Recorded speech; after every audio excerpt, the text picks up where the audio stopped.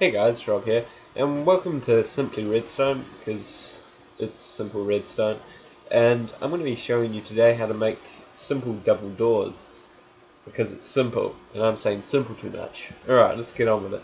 So, I've got an example of what we're going to be making in front of me. Let's step on the pressure pads. Either one will open both doors. And the doors are timed, so both of them will open at the same time. So, we go through and they close behind us. It's great kind of creeper defense. I don't know, whatever you think would you like to defend against. And we could even add in a lock, but I won't add a lock in today. So how you build it, it's relatively simple.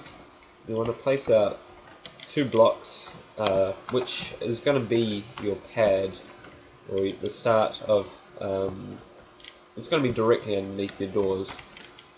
So I'm going to place our doors on top of this. And as you can see there, you might need to kind of flip around and change the direction of the doors, because occasionally if I placed them from this side they would by default be open, which we don't want. So now we're going to extend our platform out, because this is going to be floating in midair, and that could be on a bridge. And placing our 4 pressure pads.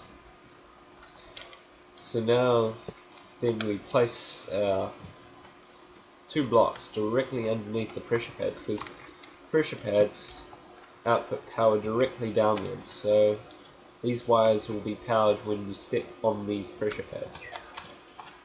We'll place 2 more over here underneath these ones, and we'll feed a wire down into that feeds into this torch here.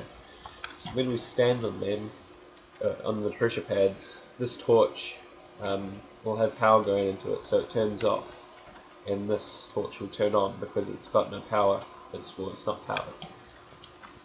Of course, now we need to power this torch, so we'll place a repeater here and a repeater here.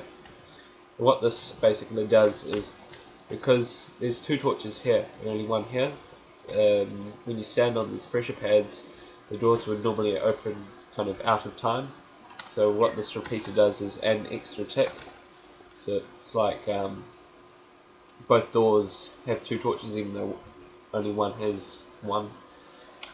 And yeah, that's basically it. It's really simple and works from both sides.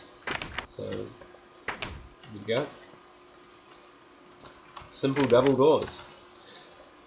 I guess I could upload a schematic, but I think that's unnecessary because this design is so simple. And yeah, thanks for watching. Don't forget to watch my other videos, and if you like this video you can like, and if you want to subscribe you can subscribe. Yeah, thanks for watching.